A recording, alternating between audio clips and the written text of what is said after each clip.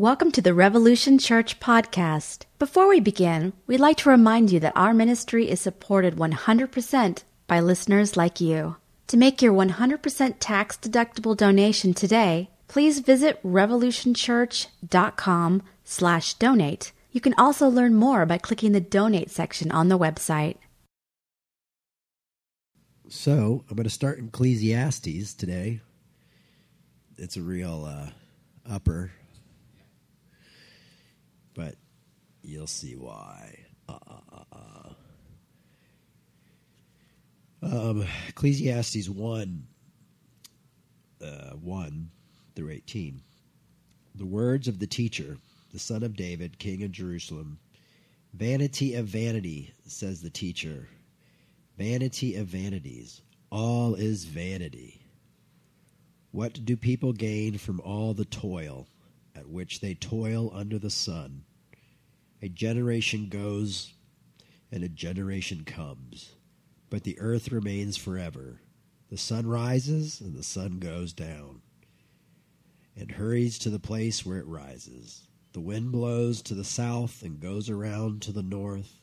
Around it goes the wind and its circuit, and the wind returns. All streams run to the sea, but the sea is not full to the place where the streams flow. There they continue to flow. All things are wearisome, more than one can express. The eye is not satisfied with seeing, or the ear filled with the hearing.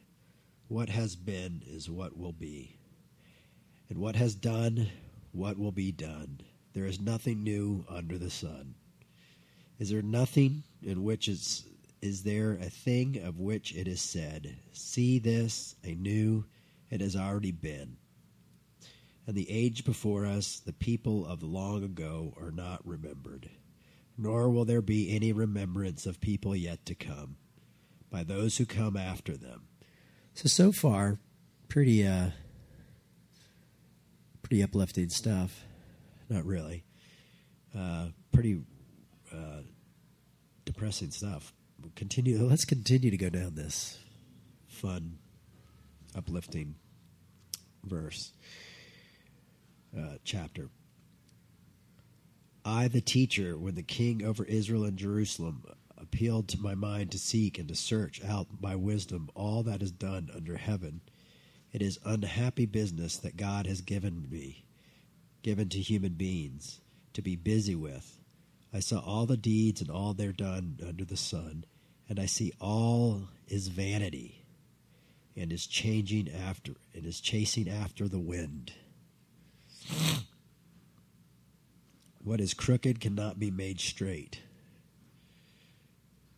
and what is lacking cannot be counted. I said to myself, I have acquired great wisdom, surpassing all those who were over Jerusalem before me, and my mind has had great experience of wisdom and knowledge, and I applied my mind to knowing wisdom, and to know madness and folly. I perceived that this also, but chasing after the wind. This is also but chasing after the wind, for much of wisdom is much vexation, and those who are increased knowledge increase sorrow. So what is this, like a lamentation? Is that what they call it? It's, you hear a bit of sorrow in these writings, a bit of hopelessness, a bit of everything is worthless. Nothing new under the sun. Dust in the wind. Of course, you never saw an iPad. So that's new under the sun, buddy. So I'm going to go back in time and give him an iPad. What do you say? My friend told me that if you wanted to make a time machine, you just had to really, Pete Rollins told this to me. You just had to make the decision that you were actually going to make it. Like you had to make 100% decision that you were going to make it, and then decide that when you made it, you would just come back in time and tell yourself how you made it. Does that make sense? So you never have to make the time machine. I'm going to make it. And then so if you're pressed, if you don't come back in time to tell you how to make it, then it didn't work. Yeah, no. Well, me and Pete found it hilarious. And I wanted to read this part because we talked about this last week. For everything, there is a season and a time. For everything, for every matter under heaven. A time to be born, a time to die, a time to plant, a time to pluck up what is planted, a time to kill and a time to heal, a time to break down and a time to build up, a time to weep and a time to laugh, a time to mourn and a time to dance, a time to throw away stones and a time to gather stones together, a time to embrace and a time to refrain from embracing, a time to seek and a time to lose, a time to keep and a time to throw away, a time to tear and a time to sow, a time to keep silence and a time to speak, a time to love and a time to hate, a time for war and a time for peace. This is a very somber book of the Bible, and I think it's worth reading. And today I wanted to talk about it because I wanted to talk about sorrow in the Bible. And pain, and how we don't often... Suffering is talked about in the Bible, but it's not always focused on. Sometimes people feel like there's not enough mentioned about suffering, and the Bible doesn't confront suffering enough. And they may be right, but luckily we have theologians and preachers and pastors who've actually been able to look deeper into some of the Bible and into the Word and explain that. There's a book written by, what's his name? He wrote Forgeries. He wrote... Why can't I remember his name? He's a professor. But he wrote The Problem of Suffering, and he felt like the Bible didn't confront problems of suffering. I'm going to turn to Romans.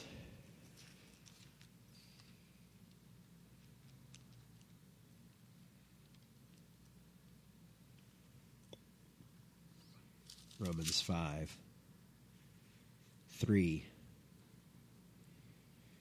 Now, this is often how the New Testament deals with suffering. We can rejoice, too, when we run into problems and trials, for they know they are good for us. Now, if you looked back at Ecclesiastes, you could kind of see that there wasn't,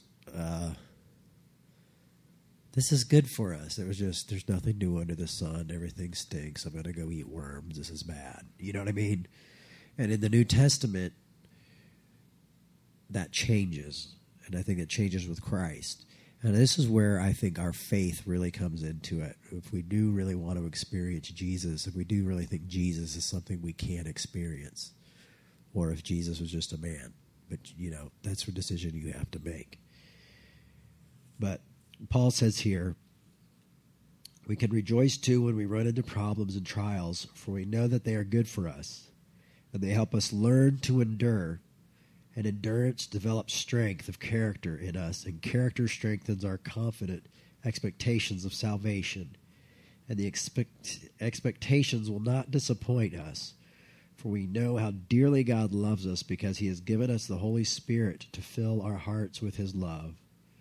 When we were utterly helpless, Christ came just at the right time and died for us sinners. So problems and trials. This is interesting because another interesting thing is James and Paul disagreed on a lot. James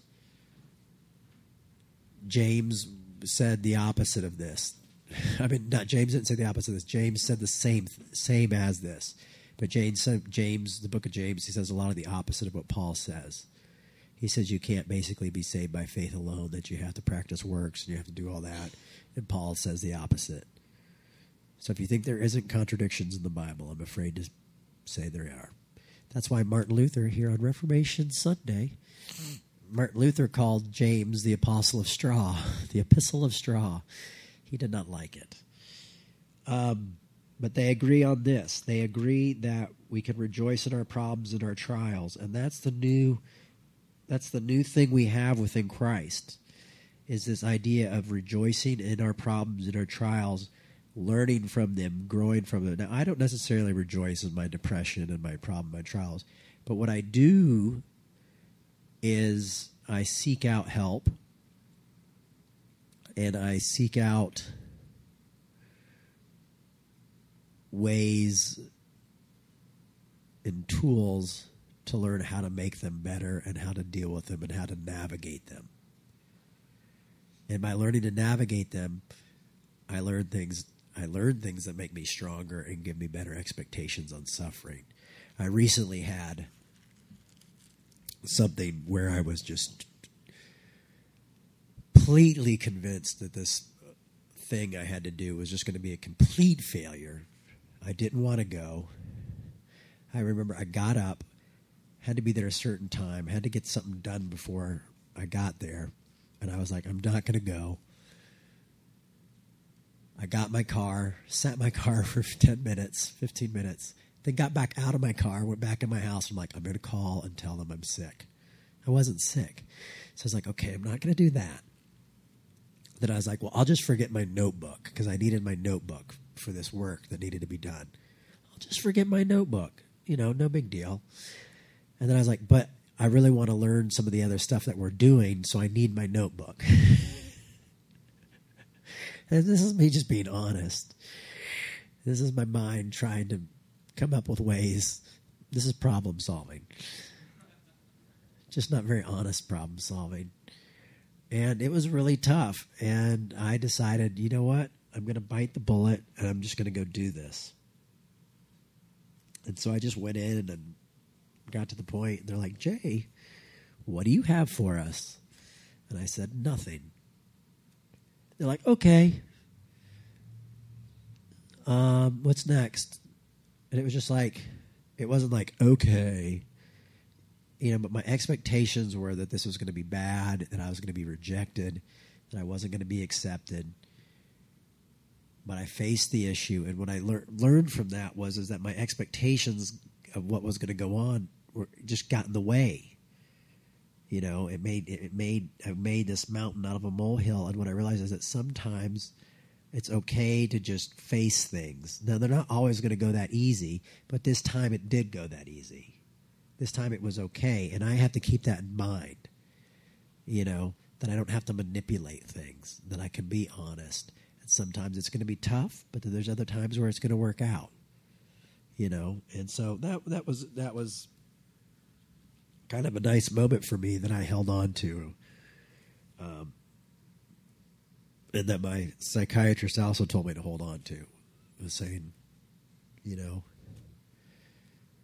remember that the stories that we tell ourselves aren't always true. The things that we build up in our minds.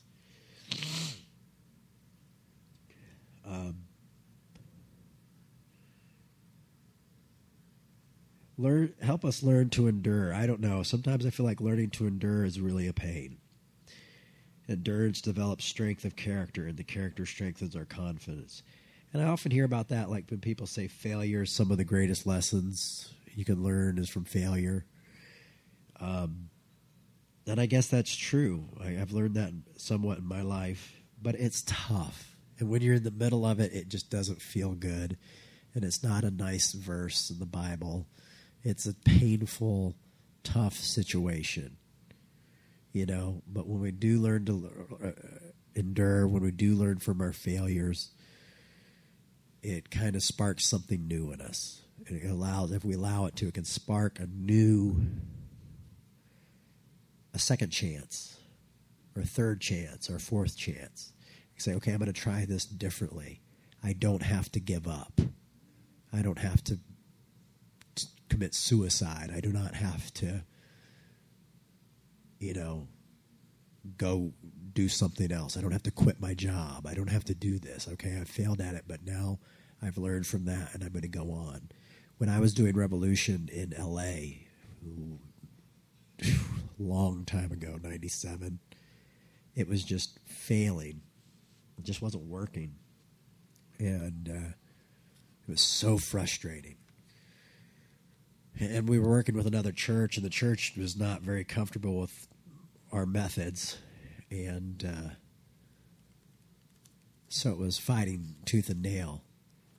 So finally I left because I couldn't deal with it anymore. But I left and I moved back to Atlanta, Georgia. And when I moved back to Atlanta, I had a new hunger to learn from that failure. And so I got to Atlanta and I just started the church up again, made it happen, linked myself with people who I knew I could work with a little bit more, and it became a successful thing. But I had that fire because of all that failure. You know, I had that, I've got to do this now because of the failures that I'd had before. Tough things, right? Let me jump over to Romans 8.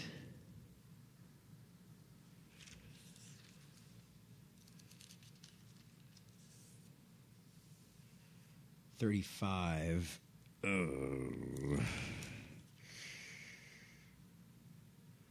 And this is what I think I like. I like this verse, and this is just so we know what we're going through, suffering and hard times. This isn't, again, one of those Jesus tests. 8:35 says, "Can anything ever separate us from Christ's love? Does it mean he no longer loves us if we have trouble or calamity, or are persecuted, or are hungry, or cold, or in danger, or threatened with death? Even the scriptures say, for your sake we are killed every day and are being slaughtered like sheep. No, despite all these things, overwhelmingly victory is ours through Christ who loved us. I am convinced that nothing can separate us from this love. Death can't, life can't, the angels can't, the demons can't. Our fears for today, our worries about tomorrow, and even the power of hell can't keep God's love away. Whether we are high above the sky or in the deepest oceans, nothing in all creation will ever be able to separate us from the love of God that is revealed in Jesus Christ." Now, in the NRSV, it says, there was a word that I really liked. NRSV is a little bit more accurate, but sometimes harder to read.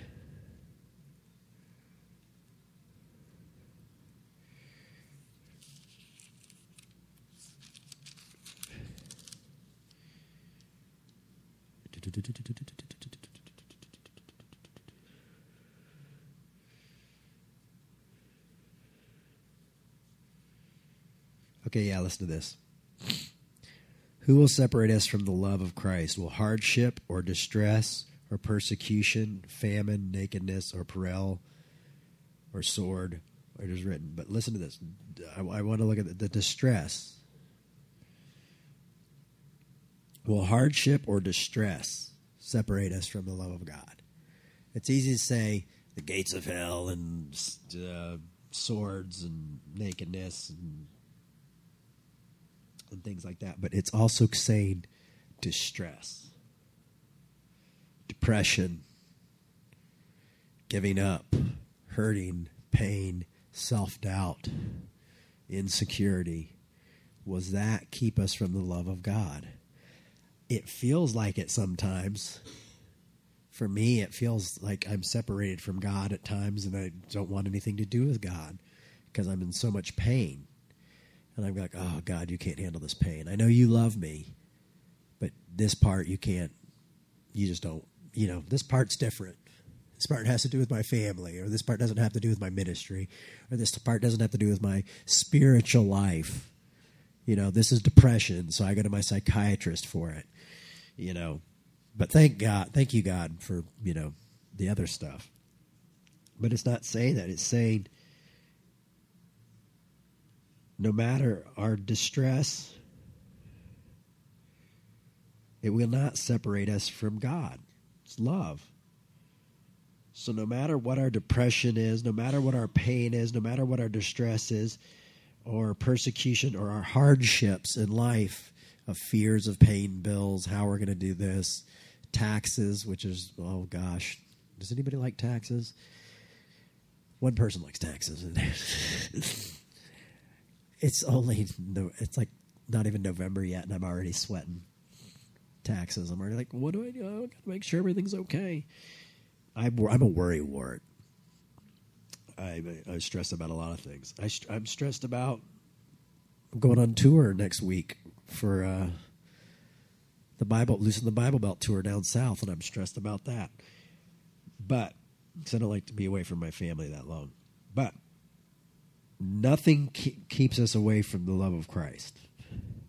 And it goes on to say, not the depths of hell. So if the depths of hell can't keep us away from the love of Christ, then obviously our distress and our worries for today and tomorrow can't either.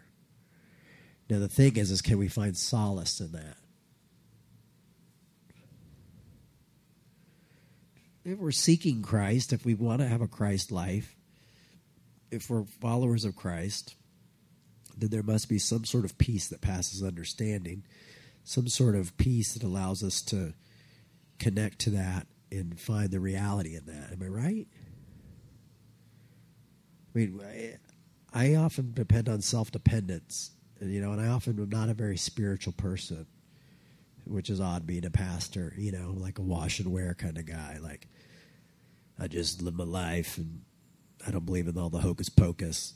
But I want to believe in the hocus pocus. I want to believe more in that Jesus is there, and that love is real, and that acceptance is real in the midst of my hell, in the midst of my time, and that it's preparing me for something greater. And it's preparing me to love people more. That these words that are going out online and that are going out here in service is encouraging someone else to go on and move forward. And then that's how Christ's love works. Because Christ's love is infinite. We're finite, but we can take part in the infinite by passing it forward.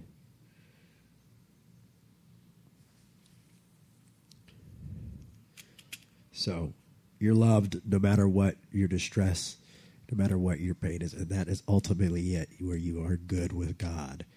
You are accepted in the midst of it all. Now, if I could just buy into that a little bit more, it would be good. And I'm trying to, and that's why this is a sermon today. I'm sorry that I sniffle in the mic. It's annoying. Now,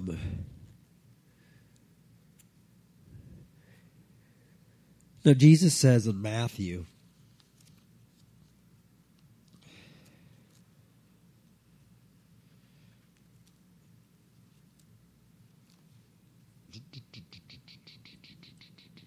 Matthew 11,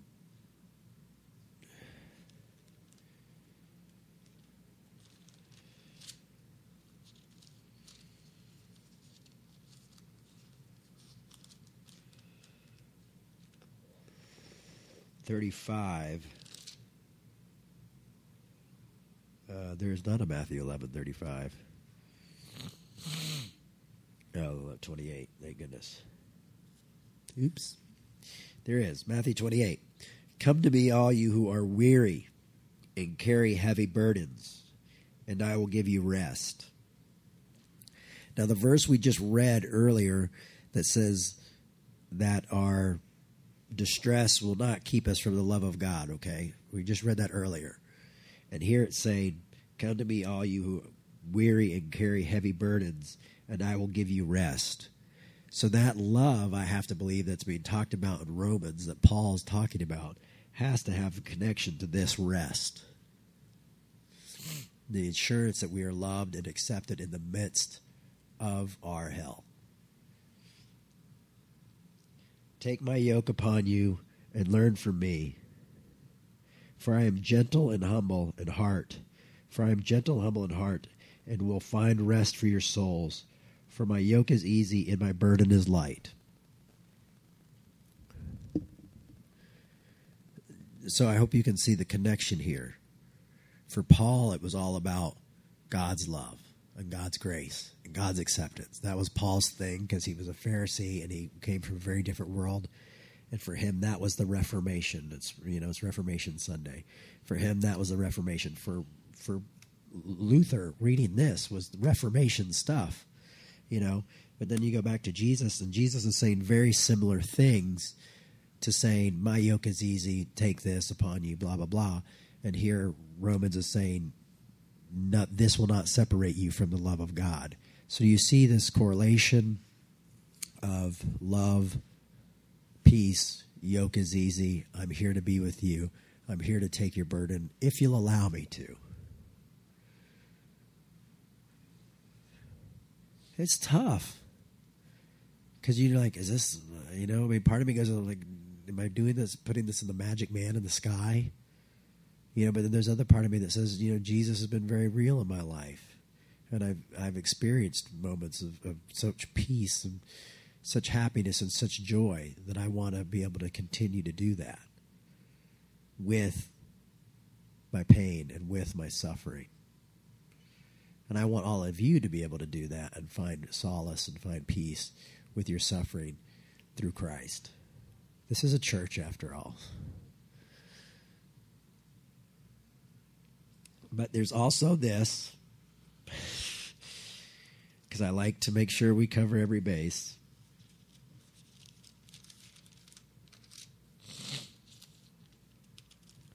Matthew 16:24 says, then Jesus told his disciples, if any of you want to become my followers, let them deny themselves and take up their cross and follow me. For those who want to save their lives will lose it, and those who lose their lives,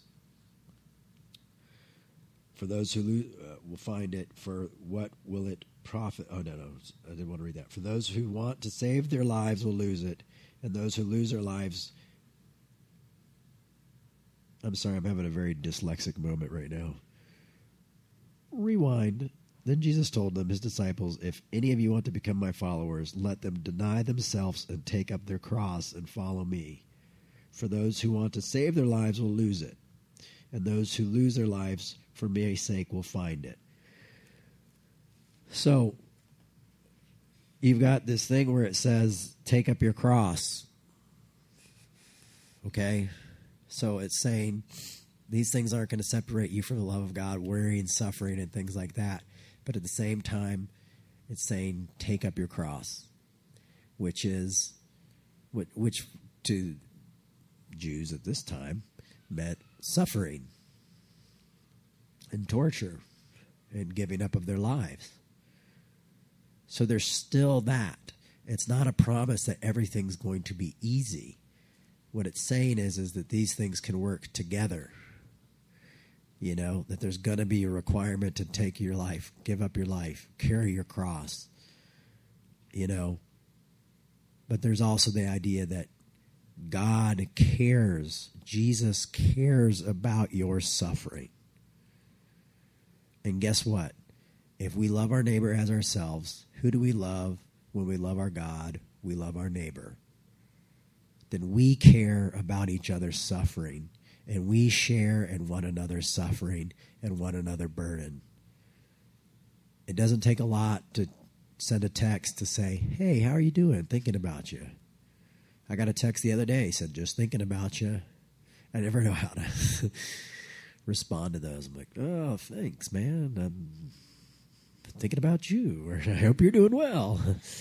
But at the same time, it's nice, and it doesn't take a lot for us to reach out and just check in on others, and to be that Christ, to be that Jesus. That's where radical theology can play into it, is where we are. It's not an idol that we're looking at, but we become flesh. We become that. We become the church, not waiting for Jesus to text us, because I don't think he has an iPhone yet. I think he has a Samsung. What's the ones that explode?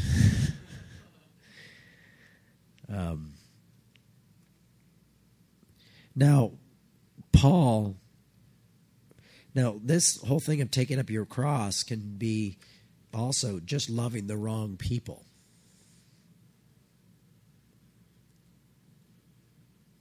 people that other people don't want you to love. When Jesus talks about loving your enemies and doing good to those who persecute you, well, you can remember you're probably loving someone else's enemies too.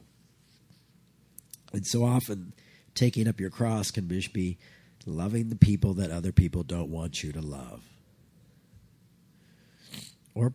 Or it can be like what happened to Paul, the apostle. He was imprisoned and ultimately killed. I mean, these guys, if you want to take it within the context, these guys were really picking up their crosses. For us now, it's a little bit different. I think the pain is real, and it doesn't nullify that. But even if you look at people like Martin Luther King, what taking up his cross looked like, or Gandhi, or different folks like that, what that looked like.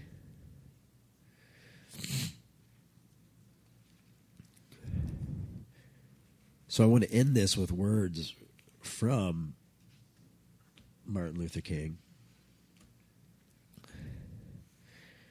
I don't know if I have enough Bibles here today.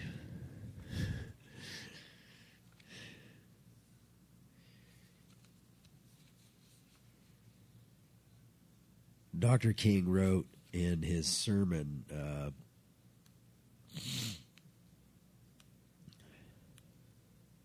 Transformed Nonconformists. He wrote this: honesty impels me to admit that transformed nonconformity, which is always costly and never altogether comfortable, may mean walking through the valley of the shadow of suffering, losing a job, or having 6-year-old daughter ask, "Daddy, why do you have to go to jail so much?" Which was happening quite a bit with Dr. King.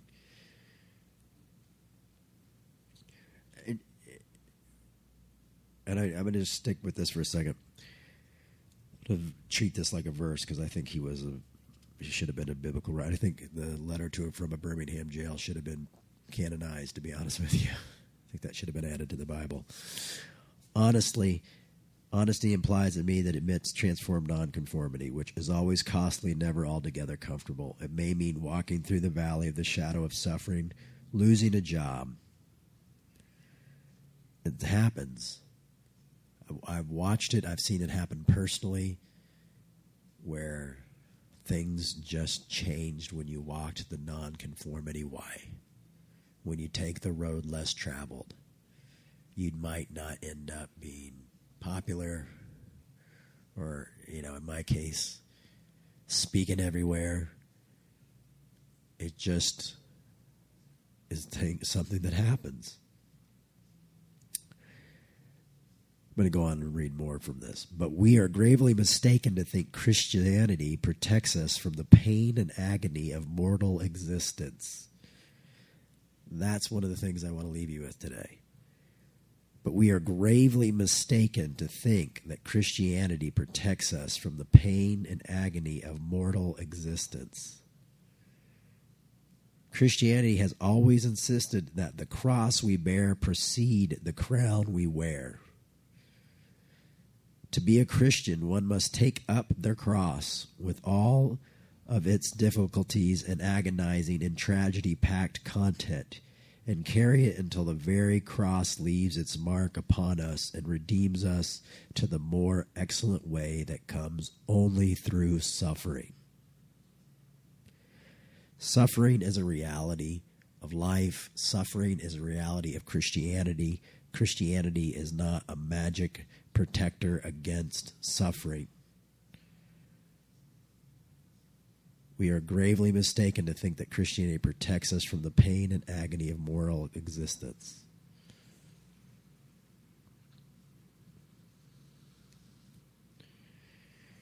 There's that sermon, I can do all things through Christ who strengthened me. But Paul was writing that from prison. That was a prison verse. It wasn't like, I can get a Cadillac through Christ who strengthens me. When I was a much younger skateboarder, I wrote that verse on my skateboard thinking, I can do any trick through Christ who strengthens me. But I learned as my dad was in prison that was a prison verse.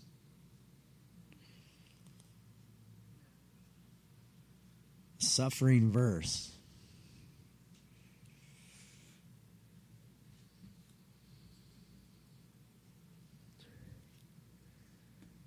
So, you're not alone. The Bible covers suffering. I'm a pastor who suffers and needs to hear these things. And I hope that in some way, hearing reality, will help set us free a little bit more. It's not a feel-good gospel. It's not a feel-good message. It's just reality. It's just truth. And truth, I hope, transforms us. So, hey, guess what? You're going to go through hell. You're loved. Know that. But hopefully that hell is going to teach you a lesson and help you learn to endure more and maybe learn to love more and help others going through hell as well.